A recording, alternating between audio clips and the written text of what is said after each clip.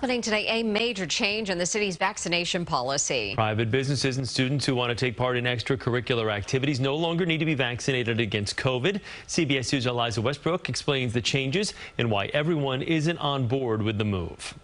They should be rehired and paid full back pay. Steve Yesko, a Manhattan resident, believes it's far too late for the city to make this move after thousands of people lost their jobs because they refused to take the shot.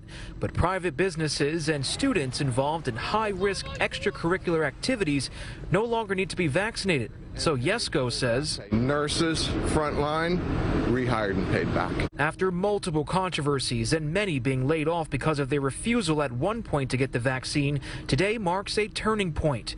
The Board of Health voted to end vaccination requirements in the private workplace last month. The previous vaccine mandate went into effect last December during the Omicron wave in an effort to save lives when former Mayor Bill de Blasio was in office. It sparked controversy even in the world of professional sports when players like Kyrie Irving from the Brooklyn Nets refused to get his shot. He was famously banned from playing in home games because of the city's vaccine rules at the time. It's somewhat of a victory for New York City cops who, for various reasons, did not want to get the vaccine.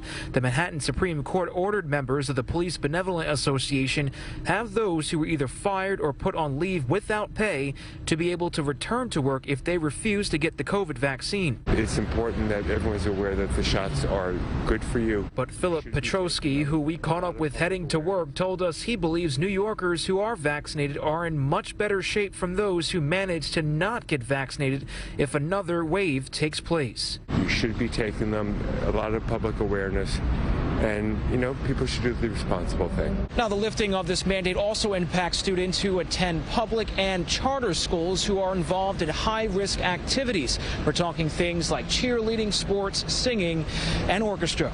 Reporting from City Hall, Elijah Westbrook, CBS 2 News.